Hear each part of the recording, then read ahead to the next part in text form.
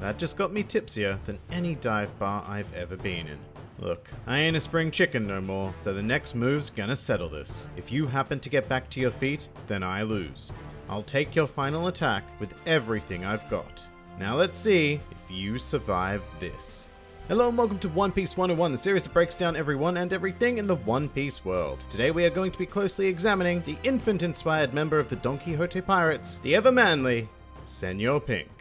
Senor Pink is a somewhat portly 46-year-old man who wears dark aviator sunglasses and generally dresses like a baby. Yes, I know there's a lot of red flags in one sentence there, but I assure you there is a very, well, sort of compelling reason for this choice in fashion. And to fully understand that, we need to travel 16 years back in time, to an era where Senor Pink was a surprisingly suave-looking man. He was a member of the Don Quixote Pirates led by the ever-infamous Doflamingo, and so he participated in their various activities such as looting, bounty collection, and all sorts of other underworld business to build their eventual empire.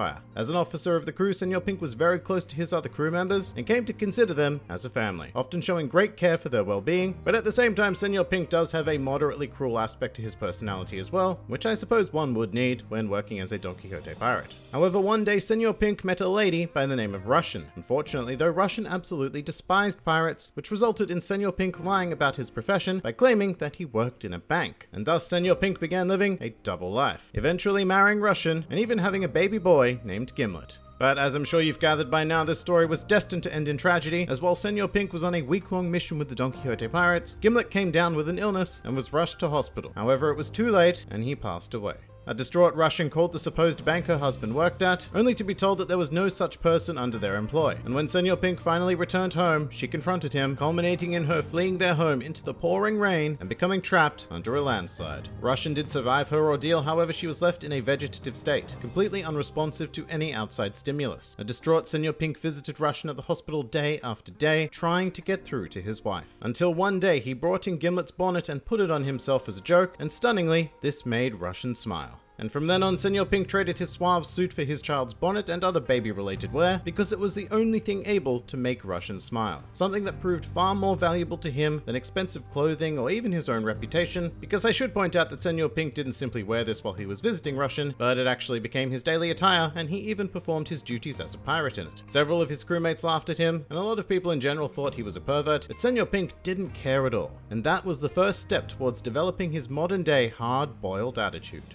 At some stage after this incident, Senor Pink participated in the takeover of Dressrosa with the rest of the Don Quixote pirates and would live on the island for the next 10 years, establishing himself as a top-tier fighter in the Corridor Coliseum. As a combatant, Senor Pink possesses a fair amount of superhuman strength, keen battle intellect, superb durability, and a rather intriguing devil fruit known as the Sui Sui no Mi. This is a paramecia-type fruit that allows its user to swim through solid matter as if it were water, although quite notably it does not allow them to swim through actual water due to the inherent weakness of all devil fruits. And yeah, it sounds like a bit of an odd fruit, but Senor Pink generally uses it to great effect by sneaking up on opponents or using his incredible swimming talent to gain momentum to increase the force of his attacks. During Senor Pink's time on Dressrosa, he also gained a fair bit of weight as well as a kind of cult following amongst young, beautiful women for his hard-boiled attitude. And what is meant by that is Senor Pink's mastery of the art of what I am going to call aggressive apathy. A great example of that would be when Senor Pink quite literally ripped off a woman's bra in order to wipe his mouth after eating a particularly messy tomato. He has also been known to brush his teeth with a shoe, you know, stuff like that that proves that he just doesn't give a damn, but in the most active manner. And none of this deters his female fanbase. In fact, this hard-boiled nature only makes them desire him more. Of course, as part of his hard-boiled lifestyle, Senor Pink also does not care for his admirers in the slightest, and constantly tells them that they should be looking for someone younger than him. The irony, of course, being that he tells them all this whilst dressing like an infant. With all of that said, Senor Pink is most certainly one of the kinder members of the Don Quixote Pirates, having shown a willingness to save those in need, and you know what? He even rescued a cat during his battle with Frankie, so he's a pretty damn nice guy. Speaking of, Senor Pink found a kindred spirit in the figure of Frankie, despite the two of them being enemies. The two of them seem to share a broad philosophy on what it is to be a man and how a manly battle should be conducted. These two figures would become engaged in combat after the Straw Hats commenced their operations on Dressrosa to take down Doflamingo. And while their quote-unquote battle had many unconventional aspects to it, eventually it boiled down to who could tank the most attacks. Essentially, Frankie stood still while Senor Pink performed a suplex on him, and then Senor Pink stood still as Frankie punched him in the face repeatedly. And this went on for quite some time. The battle ended with a bold challenge from Senor Pink, proposing that should Frankie survive his ultimate attack, known as Baby Buster, then he would concede the match. Frankie, of course, did survive, and elected to finish Senor Pink with Frankie Iron Boxing. During this beating, Senor Pink recalled his lost family and shed a tear upon his defeat, which Frankie respectfully wiped away. And shortly after, following the defeat of Doflamingo, Senor Pink was arrested along with the majority of the Don Quixote pirates.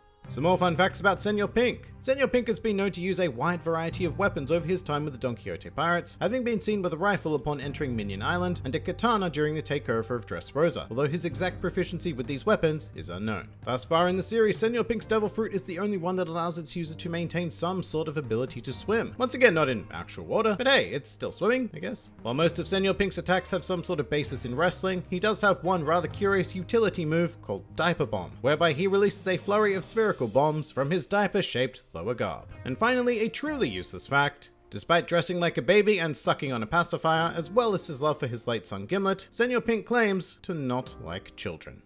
And that pretty much does it for Senor Pink. If you enjoyed this video and the content this channel produces in general, then please do consider donating to the Grand Line Review Patreon, because the support of all of you amazing people is what continues to make this channel possible. Also, I've recently launched a Teespring store if you're interested in shirts, hoodies, and other miscellaneous items, with proceeds going directly to support the channel as well. And if you'd like to join the fun, then please do head over to my Discord server, where a wide array of shenaniganry takes place on a daily basis. And finally, please do comment with who, what, or where you'd like to see featured in the next One Piece 101.